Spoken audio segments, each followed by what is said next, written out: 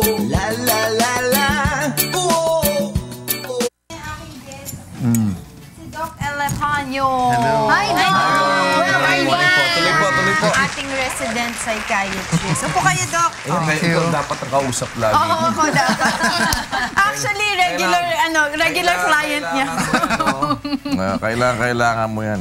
Oo. Tsaka pagka nagpa-file ng Article 36, kailangan yan. Grabe, ano ba yun? What's Article 36 po yan? Annulment. Psychological incapacity. Di ba psychological incapacity?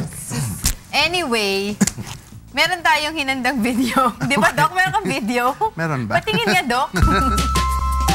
Ang komunikasyon ay bahagi na ng ating buhay.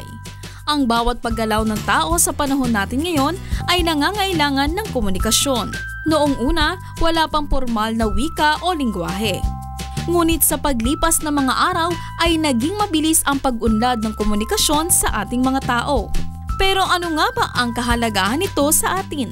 Ayon sa isang psychology na si Stanley Smith-Steven, ang komunikasyon ay ang napiling pagtugon ng organismo sa anumang bagay na nangangailangan ng pagkilos o reaksyon. At ngayong umaga, kasama ang isang espesyalista, tatalakayin natin ano nga ba ang kahulugan at kahalagahan ng komunikasyon sa atin. Landscape.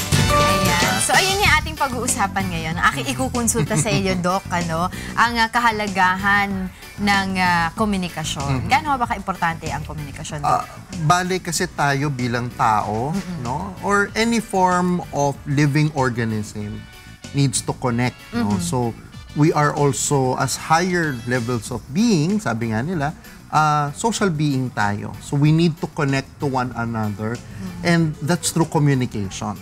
So before we point out the advantages of having parang yung pagiging open sa communication, no, between human beings, ano po ba yung mga disadvantages pag yung isang tao hindi siya open, hindi siya marunong makipag-communicate? Well, obviously, yung contact mo with another individual, no, hindi magiging maganda.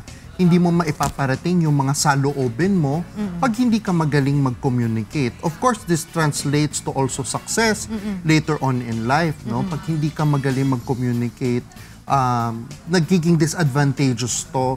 Of course, mababa yung self-esteem, ano? Well, career, more than anything. For the students, of course, you're right, esteem building, no? Hindi nagbe-build ng character kung hindi ka magaling mag-communicate. Kaya nga itinuturo ito sa eskwelahan. Bakit ba, Doc, may mga taong ganun na hindi sila marunong makipag-communicate? I mean, siguro yung iba marunong, but then again, takot sila na i-express yung kung ano man yung saloobin nila. Isa sa pinaka-common na rason kaya tayo hindi makakapag-communicate na maayos, yung tinatawag natin anxiety or nervyos. Ito yung pinaka-common na sakit sa isip na tinatawag, no?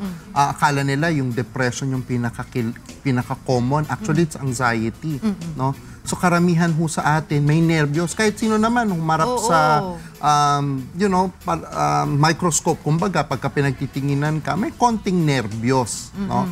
Yung iba lang, labis-labis, kaya hindi sila nakakapag-communicate ng mabuti o effectively. Can you say, Doc, na yung mga taong merong anxiety ay nagkaroon sila somehow in the past ng traumatic experience? It can be that way. Pero kasi ang anxiety ngayon, mas malalim na yung explanation, no?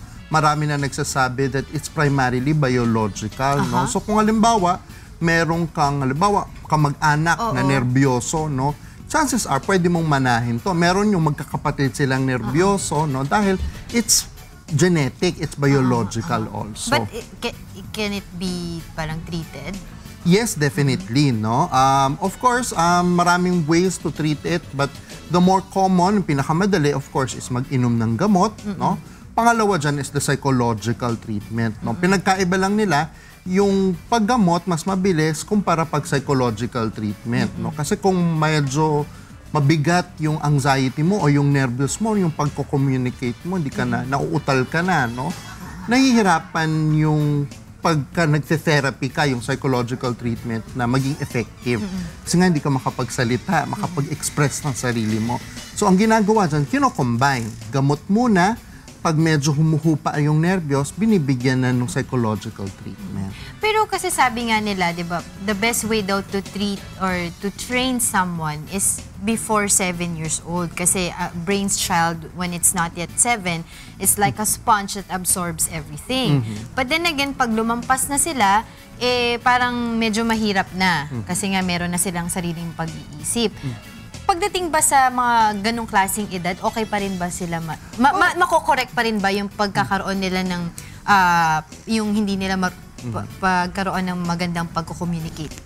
Alam mo, ang katotohanan kasi dyan, yes, crucial development of the brain is between that age, no? Between 1 to 7 years old.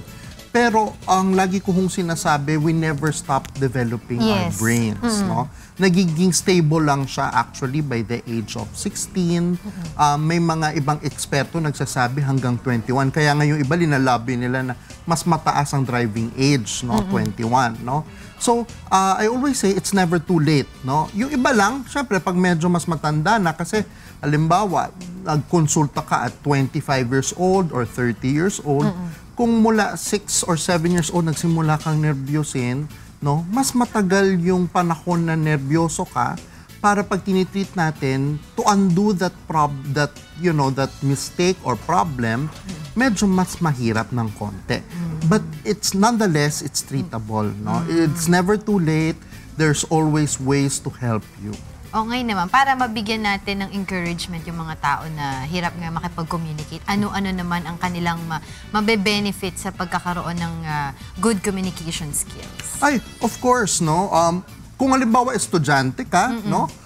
Mag-excel ka, of course, in school, mag-gain ka ng confidence, especially pagdating sa mga examinations, no? Kung magaling ka mag-communicate, you create a certain level of confidence. Not only in the classroom, also pag tumanda ka in the corporate world, when you start working, yung mga very expressive, no? Sila yung mas nakikilala sa kanilang larangan, no? So, yan yung isa sa mga nagiging benefit, no? Not only that, of course, you foster better relationships when you're able to communicate, no? So what are the exercises or the trainings that someone can go through para ma-improve yung kanilang communication skills? That's very good, no? I always say that practice makes perfect, no? Hindi ho tayo pwede na maging effective communicator or a person who expresses themselves confidently ng overnight. Nasabihin ko, gusto ko lang maging magaling, gagawin ko siya kaagad-agad. You have to practice, no? So, simple things that you can do is actually, for instance, read a speech or a poem and try to do it in a small group of people, no? Pag sabihin mo sa i-practice mo siya. At least at that point, you have a script in mind. You don't have to worry of what to say, no? So at least in that sense, hindi mo pa kailangan maging spontaneous. And then of course, later on, yung mga you come up with your own speech and then talking in public na comes later on. Yun. So, ayan yung mga natutunan natin ngayon sa inyo. Doc, ano? It's never too late to learn new things and to improve your communication skills. And there are a lot of avenues to improve your communication skills, such as reading, talking to your friends, diba, small community first, and then from then on mag-expand naman. Yes, make it a bigger audience. Ayun naman pala. On that note, maraming salamat po sa inyo sa pag-discuss sa amin ng kahulugan at kahalagahan ng komunikasyon. Maraming salamat, Doc Ronaldo Elepaño III, ang ating resident psychiatrist. Maraming salamat po. Thank you for having me. La la la la.